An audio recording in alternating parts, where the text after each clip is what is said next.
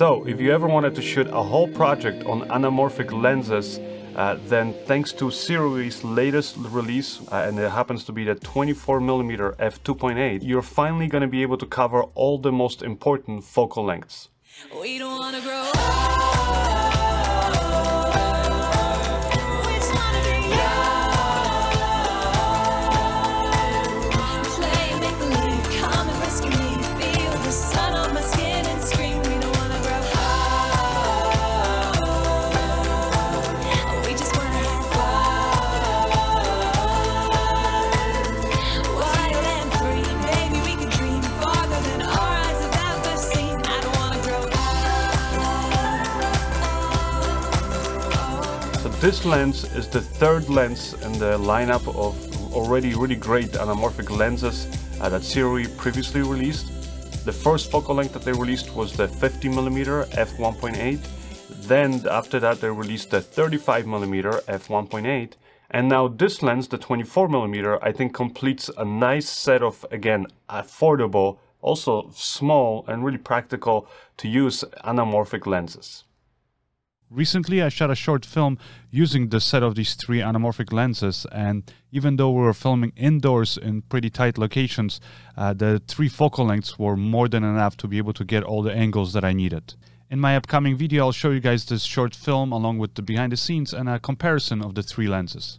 But let's get back to the 24mm lens. So this lens is a 1.33 times anamorphic squeeze aspect ratio lens, which means that if you're shooting on a standard 16:9 image sensor camera and you're shooting with this lens, then afterwards in post-production, when you de-squeeze that image, you're going to end up with that 2.4:1 widescreen aspect ratio. So this is kind of a nice cinema scope.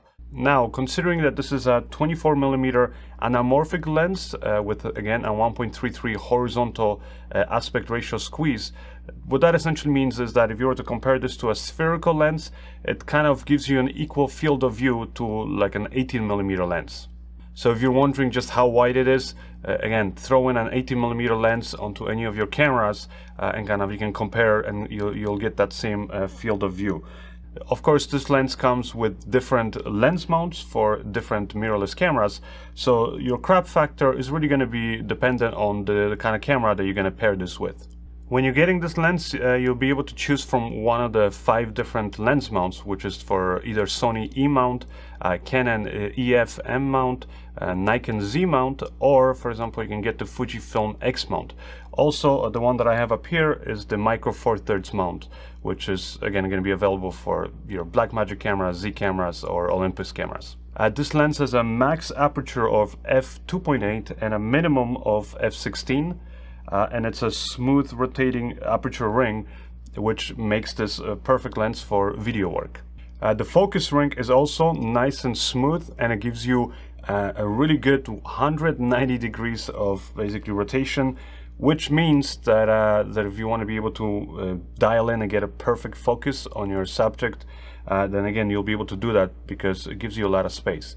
Now if you want to be able to shift the focus really fast, you probably don't want to be doing it by hand. You will want to pair this with like a wireless follow focus system. Now, just keep in mind when you're focusing this lens, the limitation of it is that the closest you can focus to is around 2 feet, which is, I guess, around this distance from here.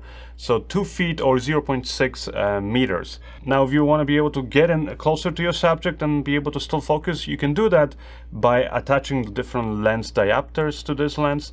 And the workflow with that is very similar pretty much with most other anamorphic lenses on the market, even the really, really expensive anamorphic lenses. Now, comparing this lens to most other anamorphic lenses, there's actually 3 things that I think really makes this lens, just like the other 2 previous lenses from Sirui, stand out. And those 3 things are, obviously, the first one is the price. You're just not going to be able to find another reliable anamorphic lens for a lower price. The next thing is the image quality that you're going to get with this lens. It gives you those typical anamorphic characteristics, gives you that oval bokeh, even though I noticed that compared to the other 2 lenses from Sirui, the 24mm, the bokeh is not as oval as it is with their other 2 lenses, but it's still there. It also gives you that beautiful horizontal blue lens flare that is usually associated with an anamorphic lens look.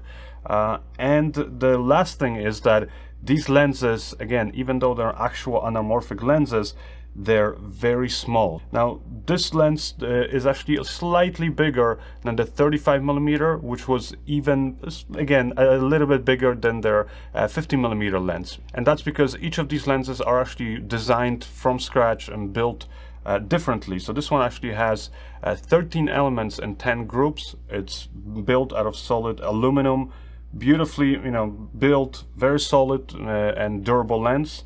Again, like I said, very smooth turning focus and aperture rings. It's just a really beautiful lens, and again, gives you those, the nice image quality, gives you a nice sharp image, gives you those anamorphic characteristics, yet it does it all in a really, really small, compact size. Now, these lenses are designed to cover an APS-C size image sensor, but you can use them actually with full frame cameras. Actually, Brandon Lee, I've seen him testing out this lens with the Sony a7S III, and he told me that he uses the clear image zoom function on the Sony cameras, and he just basically zooms in until the image fills the whole width of the frame. I've used this lens mainly with my pocket Blackmagic 4K cinema camera, and I think it makes a really great combo. At the end of the day, I think whatever camera it is that you like shooting with, whatever mirrorless camera, again, you'll be able to pair this with and go and get beautiful shots. Another thing that I really love about this lens, which is again identical to the other two lenses from Sirui, is just how the glass elements react when they interact with the different light that might be hitting the lens at different angles. And if you get the light just at the right angle, you're gonna get these beautiful blooming kind of effects and flares that I think look very organic. Yet at the same time, like I said, the lens is actually very sharp. Even when I've been shooting with this lens wide open, I think it is the sharpest anamorphic lens I've ever shot with. Personally, I am happy that finally I have a nice complete set of affordable and compact anamorphic lenses that I can finally use on a paid project where I might need to have access to different focal lengths. I think the 24 combined with the previous 35 and the 50mm lenses really gives you that most used focal lengths that you're going to need. Now, of course, if Sirui is listening, if you guys are considering maybe working on another lens, personally, I think for me, more important would be to get an even longer focal length, maybe like an 85mm. Anyways, these are my thoughts on Sirui's latest release, which is their 24mm lens. And I think if you're a filmmaker who's maybe a little bit curious, maybe you want to give anamorphic lenses a try, then I think there hasn't been a better time than right now to get into it, because again, it's so readily available and affordable, especially when you consider that you can get this lens now and the other two lenses and get a nice complete set. So for all the information about where you can get this lens and the other lenses, as always, check out my website at tomantosfilms.com or just follow the links in the description of this video. My name is Tom Antos, and I'll see you guys in the next one. Bye.